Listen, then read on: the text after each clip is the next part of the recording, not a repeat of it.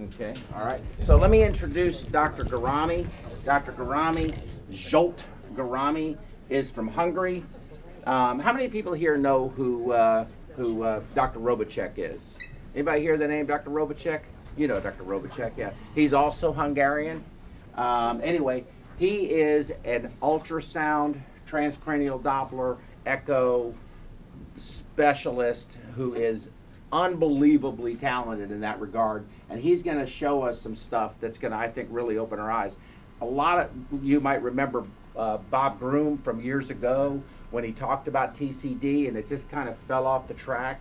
Well, I think that whole concept is having a resurgence, because how strokes are defined now in clinical trials is changing. It's no longer, did the patient have a stroke because they're drooling and they're like this, or they're having some other worse problem. It's obvious to us that they had a stroke. It's now diffusion. Every study has to incorporate diffusion-weighted MRI, which requires them to do a scan, baseline, and then look and see if there are any new lesions. If there are, the patient had a stroke. So there's going to be a type 1 stroke and a type 2 stroke.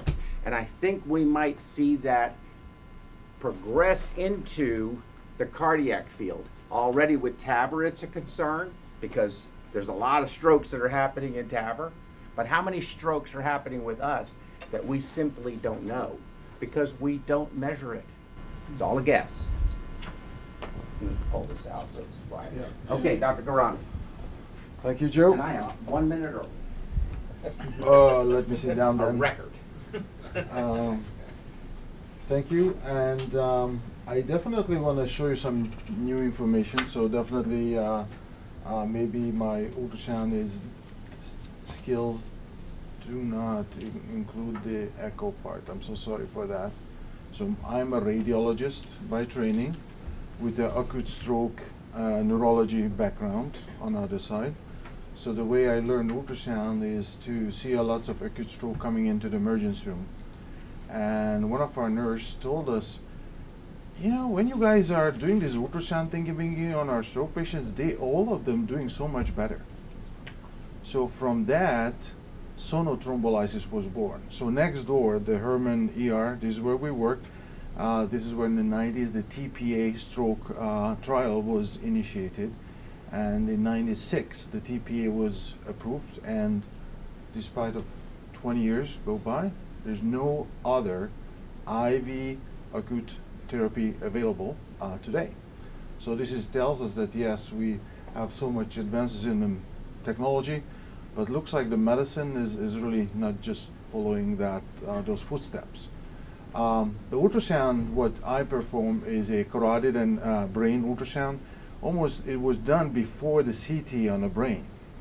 So I could predict who had ischemic stroke with occlusion in the blood vessels in the brain versus a hemorrhage when the blood vessel remains open. But because of the increased resistance and the increased ICP, those are harder to perfuse. So by asymmetry between the two hemispheres, those are the clues what gave us, and again, we completed the sonothrombolysis trial. We were the clot busters, and the clot busters showed a 20% increase of recanalization if you do ultrasound at the same time with the TPA. So this is telling us that we have a really nice diagnostic tool in our hand, which is the ultrasound. All the other tests, you just shovel your patient in MRI and the CT and push the buttons and try to take some pictures. Ultrasound is still one of those toys that you're still controlling how you capture those images. And one of my proudest moments that I had acute stroke coming in with a left leg weakness, and I saw dissected carotids. I called my vascular and cardiothoracic surgeon. 90 minutes later, we were on pump and we are fixing an ascending dissection. If I would not diagnose the dissection, that patient would get TPA, and with the TPA given for the ascending aortic dissection, that would be learned on an autopsy that what really happened. So there's only one case report we saw that TPA as a stroke medication was given for aortic dissection, and it's not good. So the other idea what we had is how to combine a stroke team also with the cardiovascular team. So my skills coming in is how to diagnose acute stroke, bringing into the operating room. So in the operating room, try to do stroke prevention. Try to monitor all the carotid cases, all the aortic cases, when we see any problem with our flow in the brain, and we can act on it. So it means we don't need to wake up the patient from anesthesia and learn that they cannot move the arm or they cannot move their leg. So I can pick those up with my ultrasound in the operating room, so you can transfer the patient under general anesthesia to the neurointervention suite, or neurointerventionists can come to our fancy hybrid suite and able to take care of those strokes. So that's my fancy introduction for you, but because you came to Houston with your New Orleans conference, this is why we have to talk about NASA a little bit. And this is one of my favorite two pictures. So when the astronaut Kelly came back after near a year in space, within a day, this is his post on Facebook, that on the eye, on the carotid, and the heart, immediately everybody were jumping on him to see what are the differences in our blood flow, in our heart, in his eyeball. What is the difference in space when there's no gravity, when there's a microgravity, versus landing here? And this was about 24 hours. Landing in Kazakhstan takes about 24 hours to come back to Houston, and probably sometimes 2 o'clock in the morning. Another image is my financial disclosure, that even my daughter on the birthday wish, she asked me to do a brain ultrasound for her. So this is, I think, definitely my genes in the family, so to love to ultrasound. And this is a really stunning image. So this is the age of 5. You don't need to go through the fontanelle. Just putting a probe on the forehead, I can capture the entire brain. So this is like really, some people say, oh, it's impossible to image through the rocks. What is the oil industry does? They do that. So if the oil guys can do image through the rocks, we can do that. And unfortunately, I'm so sorry about the lady, but indeed, the ladies, they have thicker skull. We all know that. So that's the only limitation for my ultrasound. That, and this is seriously, it's not, I'm not a joker like Joe, but so somehow the ladies' air pockets, how they lose the bone density, it's resistant to the ultrasound. So if I have an 80-year-old guy, an 80-year-old lady, most likely I can do ultrasound on the guy and less likely to do an ultrasound on a lady, almost like 50-50 on a lady. So when I can come through here, we came up with a solution with a submandibular ICA. We can still do monitoring, and I think it was really a big issue with TAVR and the TAVI came along, because when you have a new surgery and you really want to learn about the new technique, when we started to do TAVR, when you can't get through here, you can still come through there. And you can see the embolization and the block flow the same way, but this is like on the full carotid, so even it means more than rather than just monitoring somewhere in the brain. And my cases and my talks will be something that I will bring you to the operating room. I want to show you what the surgeon view is, and my case is more endovascular and some open carotid. Recently I'm not doing too many open aortic cases, but I did have some with Dr. Safi next door, and I will show you some retrograde cerebral perfusion, how we can really detect what you see as a perfusionist and surgeon on the field, that yeah, if I cannulate as we see, there's a return on the arterial side to the open field. But nobody would believe you. Does it really go through the brain? I can show you with my brain ultrasound it does. So I think that's when we are guessing. I just don't want to play a poker game and guessing and betting. I want to show you the direct evidence, what is the flow does, and how you can see the flow in the brain with my ultrasound. So what I wanted to, it's a little blurry, but this is one of the NASA conference room. And I will give you a minute to walk through it. So when you walk into NASA, so as you can tell on my accent, I'm not American citizen, so I was not American citizen. So when I started to work for NASA for 5 years, I was not allowed through the gate. So I always had a meeting outside the gate, and this is why you have companies, you know, doing all these consultation job just outside the gate. But after 2011, when I became a citizen, now I'm allowed to go inside and do the direct ultrasound testing. And what my first job was, that also with the astronauts, we are really interested how does the brain blood flow looks like, and this is how they found me with my expertise. And this is where I think what we teach you today, the brain ultrasound part, is really something unique, and you're not going to see it in every American hospital, unfortunately. What we're working on, that maybe within a few years, it's not going to be another surgery you do without cerebral monitoring, and it's a proper monitoring for the brain, so make sure you can prevent those preventable strokes in an operating room. 2007, 2008, we had this grant, and this is just yesterday while we were setting it up. This is our TCD model, and it was really nice that after NASA used it for the training, and when the pump and the tube be clogged up, they said, we would like to give it to you. Oh, thank you. So what we did with Joe and Vicky's assistant, that we did a retubing of the head model, which has a through anatomic circulation for the brain, and it was really made to train an astronaut how to do the brain ultrasound. And at the same time, we also had the same project trying to make a joystick operated ultrasound probe, because even that time we were ready that right now we are directing the astronaut how to do the ultrasound, and it requires day skill, it requires some communication to the Earth, but sooner or later you're not going to be able to do that communication with 16, 20 seconds delay, so it needs to be more automated. So more automated comes in that this will hopefully find a signal automatically, and it's instead of a big bulgy one for NASA, you need a tiny, tiny one, and that will be something sitting here or sitting on the submandibular area and able to monitor these blood flows. And this is the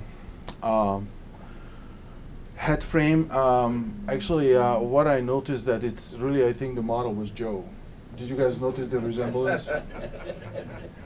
I'm so sorry, but the top is real. So so that the rest is plastic, but the top is real. So thank you, Joe, for giving your head for that model. It's really. I'm gonna skip this pool party, but I think it's really fascinating to really go and see the ISS. This is Dr. Noon, Dr. DeBakey's student, and he's my reading partner in the vascular. Oh, that's my job here actually in the hospital. So with Dr. Noon, we are reading the vascular ultrasound studies for the entire hospital and outpatient clinics. When I'm giving a talk, Dr. Noon is reading. He's only 83, so he's definitely in excellent shape and taking 15 nights calls per month. So Dr. Noon is definitely helping me, and he has this connection to NASA. So everybody called it the DeBakey left ventricle assistant device, but it was really DeBakey Noon left ventricle assistant device, because it was really Dr. Noon's neighbor with a NASA turbo engine who really made this left ventricle device possible and developed for us. So we'll have a little bit more of those. Now I want to switch to a dizzy NASA slides, and I hope you guys going to enjoy it and learn something. Okay, you're supposed to see something.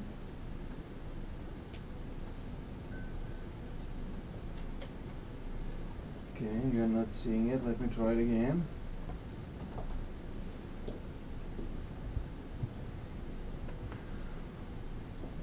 You okay, sir?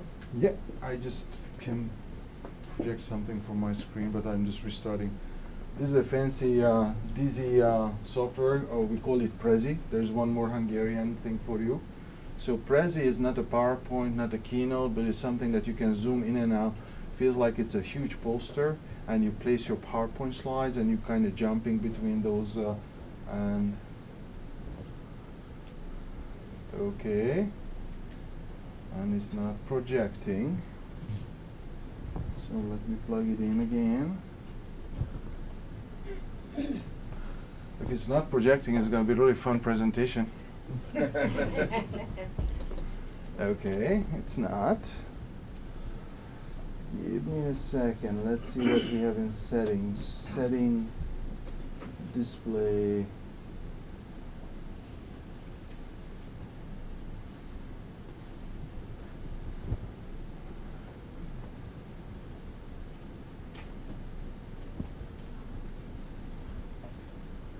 Oh ho ho. And There you go. it's black though. You're not going to enjoy that much. But you're making progress. Thank you. It's. I hope it's nice, fancy, and okay. We're a pretty small group. We can turn your computer around, and most of us would probably see it. Mm-mm. You would not. Hold on for a second. Do we have another option with HDMI? See if Roger's out there. Roger! Roger, Roger, come back! Did you get him? No. Oh, there it goes. Look, it's up. Where does it came from? Don't worry. It's on. Do you need sound? No, I need to control it. Do you guys see an arrow? Oh, wow. That is freaking awesome. So, I don't know how it's happened. I don't see it on my computer, but it's here. So, I think the fun will be really controlling it. So, this is January with the temperature as a Houston winter, I think 77. And really showing you nearby, and if you haven't seen it, it's just worth to drive by. And you don't need to go through the main entrance of the NASA. You just ask, hey, I just came to see the rockets. They let you just go and drive into the rocket park and able to see that. And this is when we have our new baby. You know, they put the shuttle on the top of a 747. So kind of you can climb up and you can see that. So the interesting part, what I think the perfusion, what happens in the astronaut is really relevant for everyday clinical practice, that what the astronauts are experiencing is not a VIP syndrome, so testing your eyesight, VIP, cool? Visual impairment with increased intracranial pressure. So what happened when they did the shuttle for 2 weeks, nothing happened to the eyes. But in the moment they are out for 3 months, the venous congestion and the venous not draining their brain, so the venous congestion put the increased intracranial pressure on the eyeball. So that was the only soft thingy bingy they can push on. So the brain with a dura, a little bit more solid, and what happens, the optic nerve sheet is really like a cul-de-sac that it takes all the intracranial pressure on the back of the eyeball. And so it's not just American diseases, definitely the Russians are also show that it's almost like 50% on astronaut, and it's not a reversible damage. So we have the NASA open up their book and they show us 67 different medical problems what they are looking for treatment for, and this is what they see. So basically that pressure behind the eyeball is changing the eyesight. And again, another part is that we really wanted to investigate with ultrasound what really happens, because you don't have an MRI there. They do have these OCT for the eyeball, but the ultrasound is real simple to measure just the optic sheet diameter. And what we learned in NASA, then we brought it back to our hospital, and indeed we did have a few patients we couldn't take to the CT to learn what's going on, why the mental status changed. And based on this optic nerve sheet diameter, we did diagnose a few increased intracranial pressure for sure. So the venous congestion, and we were chatting yesterday about, indeed, sometimes you have your venous outflow blocked, and this is what can happen when, again, the head's swelling up and you just can't perfuse more because you don't have a return. So the same thing, this is the same guy. He got younger 10 years just going up in space. So this is before going up in space. This is head in space after 1 day. So you can see how much the head is swollen. And I remember my most swollen head was a gentleman who received almost 100 units, arm, everything swollen, and I was supposed to see some blood flow changes, and the blood flow was fine, but it's just extremely high flow everywhere. So this is where you obviously see the changes, and I think what we need to understand, whatever we learn on Earth, now we need to forget about it and learn again what we see on these astronauts. But again, our ultrasound is the only diagnostic true test available up in space, so we don't have a CT, we don't have an MRI, all the fancy stuff. We do lots of pre and post imaging on them. And why I think it's, oh, the pressure. This is one of my favorite points of pointing the -20 venous pressure goes to +20. This is exactly the pressure gradient I need to overcome when I do the retrograde cerebral perfusion. So the venous arterial side differences, if I want to reverse the cerebral perfusion, is exactly 40 mercury. So this is really interesting that, again, what we see in space similarities and what we see in the operating room is quite scary, and it just reminds us why those numbers are so magical. And again, what we try to do is we try to mimic, simulate, and they have certain people, they're getting paid for laying down for 3 months, and this is how they're trying to test on Earth what is the zero gravity does to you. I think they have a smoke break for 5 minutes every 3 hours, but probably I can imagine how to live for 3 months in bed, voluntarily, so not as a patient and stuff. Another amazing thing is that based on the body position, your venous drainage is different from the brain. So while you're laying down, your main drainage is coming from your jugular. While you're sitting or standing, your venous return coming from the vertebral veins. And it's kind of stunning that, you know, the vertebral veins are really tiny, and especially in the cervical part, it's running in a transverse bone tunnel together with the artery. So while you can imagine the jugular able to extend and kind of get smaller, that has more limitation with the vertebral. The vertebral doesn't have an option to extend that much. So this is why it's still fascinating that based on the body position, the venous drainage is definitely different from the brain.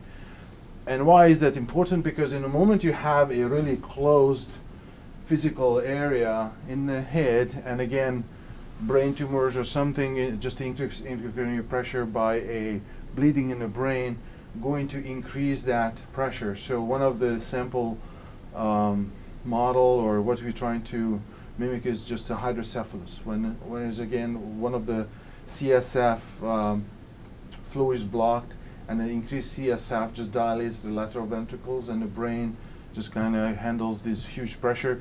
Or this is how we can study what's going on in astronaut brain compared to our patient's brain with these increased intracranial pressure, and how we see that. So the Russians came up with these cool ideas to how to decrease the amount of blood you're circulating by putting tourniquets on the leg, and that tourniquets remains on the entire flight. So it's not just like socks you pull up and take it off. So that really needs to be there. But my really favorite part is this negative pressure pens. So think about if you have any constipation or something, this would be probably a proper treatment too. Definitely you need to wear diapers if you have these negative pressure pens on.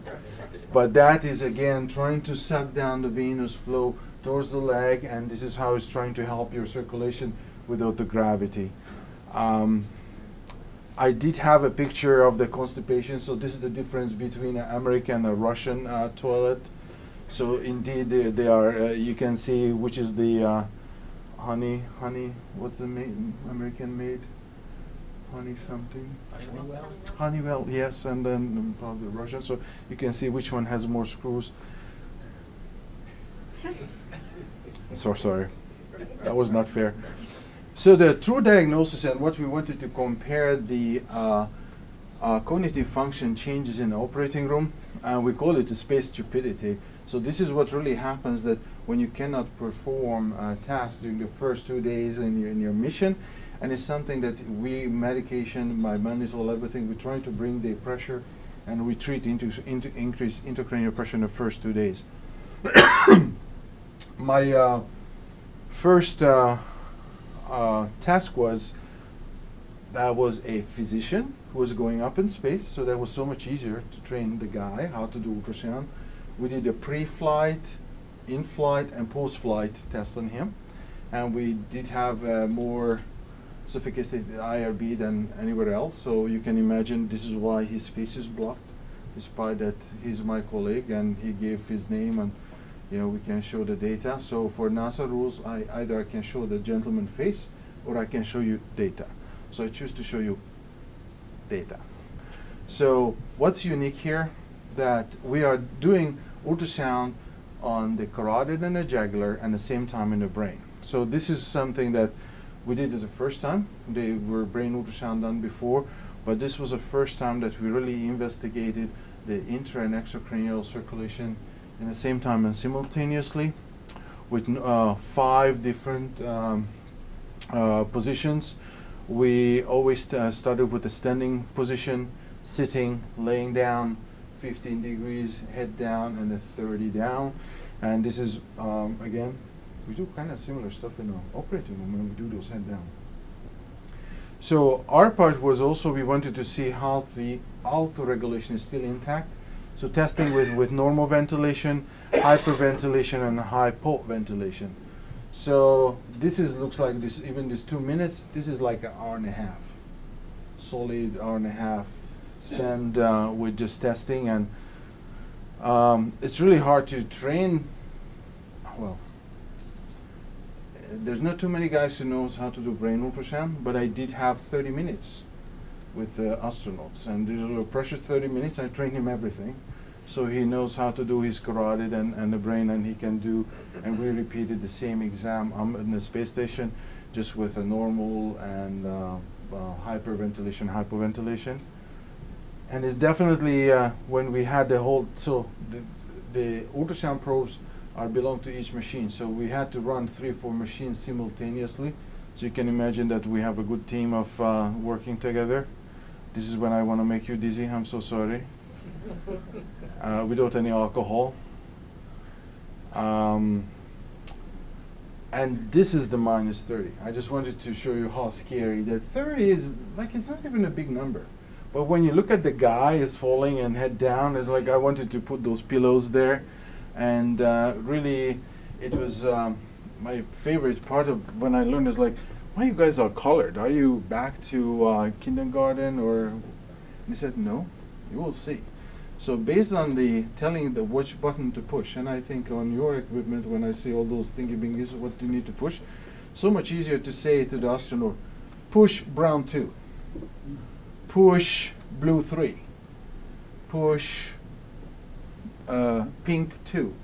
So when you are totally comfortable to direct your student or direct your training, how to get used to those buttons, and you see the color easier rather than reading and making a mistake. Oh, oopsie, not that one, the other one. So that how you will able to correct those mistakes, which button to push, and it's so much easier to direct them. And I think this is part of the training what we're learning from NASA. So this is how my brain ultrasound Doppler looks like. This is your arterial line. So your arterial line is, one of them is collecting data from the right posterior cerebral artery. The other one is collecting with the left middle cerebral artery. So I try to do anterior and posterior circulation. So I only have option for 2 probes. I wish I have 4 probes or 6 probes. But this is the 2 data I can capture. And I do have a same value. So my TCD, I'm following my mean flow velocity, calculated as your mean arterial pressure, and you're going to see that anything on our videos that is really shows the nice correlation between the mean arterial pressure and my TCD. And I push a delta percentage when I start the case. So that is my baseline. So from the baseline, I don't need to remember what was my pressure when I started. I'm just watching my baseline. And 20% change from a baseline is kind of so I need to wake up anesthesiologist time to time that maybe the pressure is low, but my TCDs tells me how much flow the patient really needs. And in this case, we're just watching that, and we'll have one more number in the operating room when we're counting the microemboli. But again, I wanted to emphasize that the TCD is not just counting emboli. but it's really give you the whole hemodynamics of the brain. And I think the brain is really superb. Function is with autoregulation to really attracting the flow. Even if you have a low pressure everywhere, they still with a low resistance pattern, they're going to attract the flow to the brain. So these are a few curves. You're going to see normal ventilation, and this is first one is the mean flow velocity, the speed, and you can see the 5 different positions for normal ventilation, and you can see this not much change and a really quick adjustments. And this is why these adjustments are really looks flat in the velocity, because the pulsatility, how the waveform is pulsatile, this is where you see that is affecting. So pulsatility meaning that it's calculated for my systolic and diastolic value, how good is my waveform, how low resistance. In a moment if something is high resistance, harder to perfuse, then my PIs go up. If something is low resistance like AVM malformations, then my PI would be really low. So the PI is really showing why I can really maintain that nice low resistance flow pattern, because my brain is correcting any changes. And this is with hyperventilation.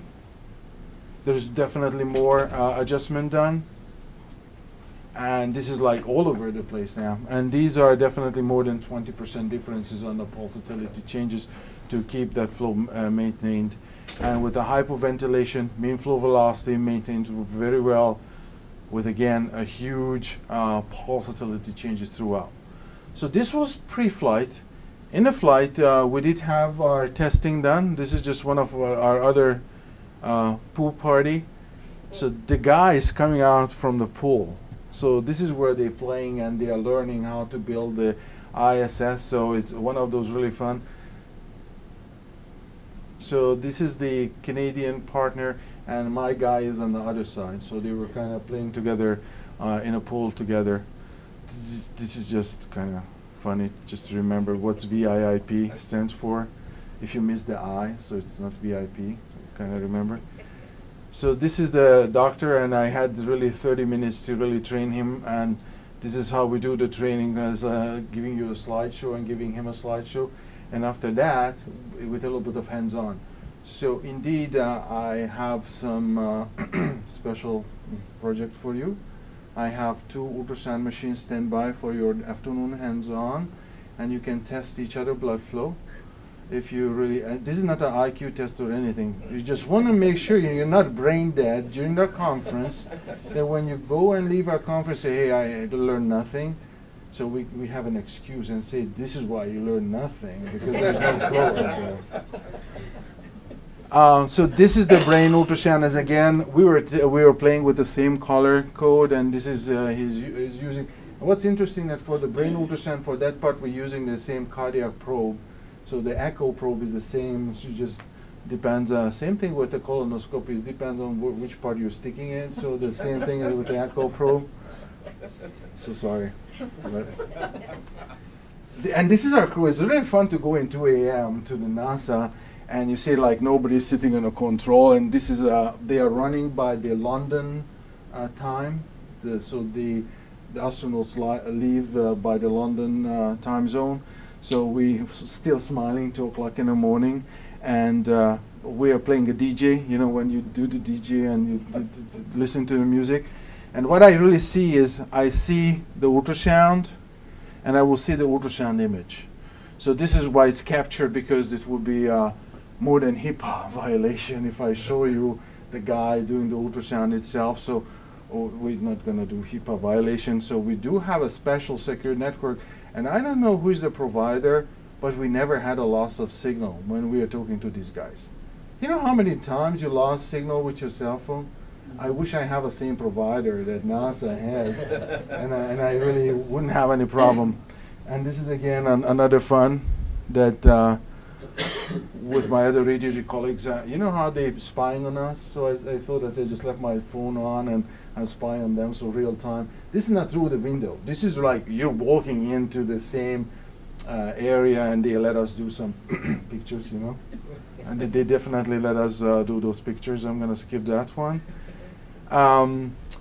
I'm not going to show data, so I can show his face. This is another astronaut who came back and we did a post-flight testing. And I'm not going to discuss any medical issues with him. But this is how the ultrasound is done up in the space. Right now they're just doing it on each other. And sometimes they, again, this is the pre and post flight testing is done by us. This is just the explanation how to push buttons. And this is a case from our hospital.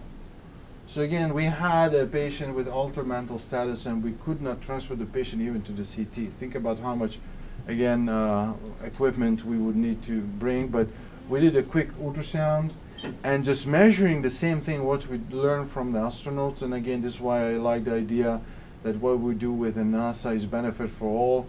So whatever new invention we have, NASA licensed it back to the medical community free of charge. So those are the really easy and really nice working environment. And this is again, our patient has optic nerve sheet of 1 centimeter. That 1 centimeter is like double the normal size. So this is how easy. It's not just like counting millimeters. A normal diameter should be about 0.5. And indeed, when she was more stable, this is the whole hemorrhage and all that blood you see in the brain. And this is the set part. So OCT, it's another part. This is my own eyeball that you can do a eye exam on the space station. And I just really wanted to show how my eyeballs are not wrinkled and not pushed from behind. So this is what happens when it's pushed behind, it will be wrinkled up. So you can imagine that how you have a pressure with the eyeball and then suddenly it's not going to have a nice straight surface. I think that's all what I wanted to start. I'm going to just scare you that if you don't want to learn ultrasound, it's okay. I have a robot already learning my ultrasound. So I train my robot how to do the ultrasound. And it's kind of stunning that it doesn't talk back. It does everything with first hand. And again, right now it's directed by a gentleman hand who is coming from the movie of the Terminator. So he needs to wear a glove, and his glove is basically the robot hand. So the next level would be that when you don't have a gentleman and the Terminator arm is chopped off and how the robot can do everything by himself, the first thing he learned is how to dance. So definitely this is my welcome to Houston message. And on YouTube, if you really would like to see that Robonaut doing a ultrasound, and this is just a special thanks to the team, my doctor colleagues and ultrasonographer. The YouTube has a telemedicine and Robonaut video, and I think that was the video who started playing before my lecture. It's basically what we did is we wanted to replace how anesthesiologist is always so slow starting that IJ. So this guy with 1 hour learned how to control the ultrasound with the left hand and stick it twice in the same spot with the same direction with the same target. So within 1 hour, I just kind of told everybody I trained him more than a few of my colleagues within a week. So thank you so much.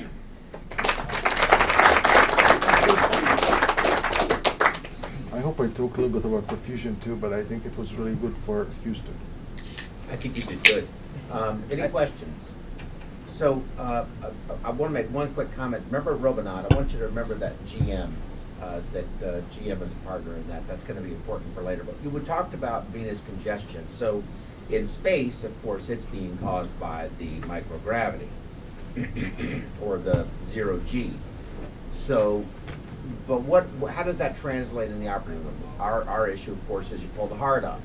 So you pull the heart up, do the back, the circ or OMs or whatever, and we start losing our flow, we turn our flow down. So there's a double whammy there. There's a loss of return, and there's a decrease in forward flow because we don't have the volume to do it.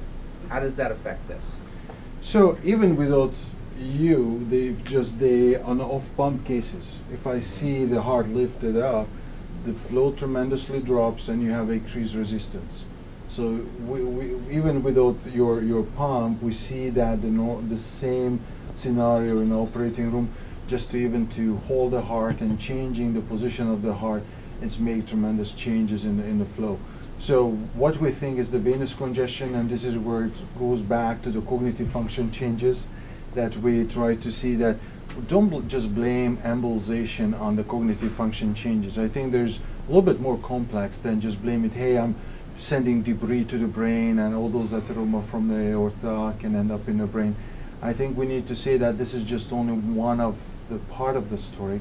I think the whole story is that the brain needs low resistance perfusion throughout the cardiac cycle.